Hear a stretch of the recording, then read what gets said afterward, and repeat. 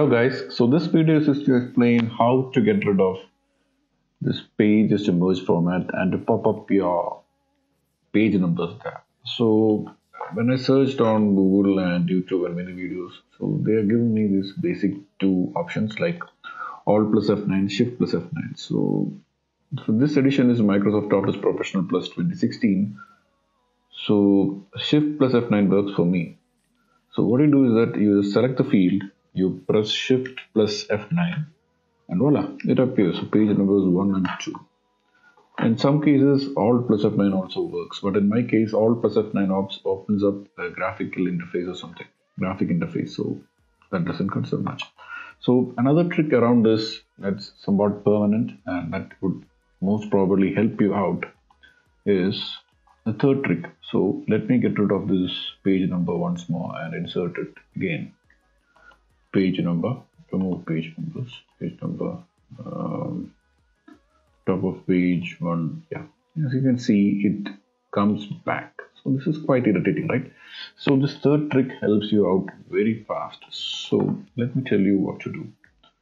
So third trick is open up files, options and advanced options. Okay, so let me get this going. Wait, file, options, right? Open up like files, options and under advanced. So what you should do is really simple.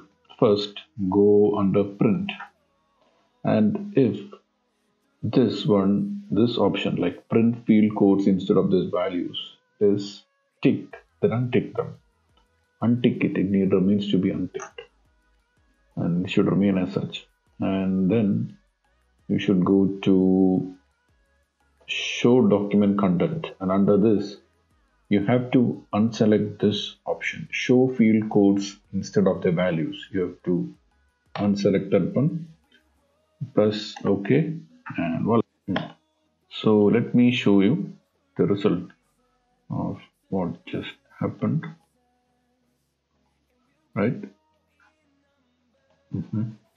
So this is what happened. The page numbers came popping back. Now let me show you like if this is permanent. So you might ask that question. So I remove the page numbers, and then again I add the page numbers, and yes, 1, 2, no problem of formatting errors. So thank you.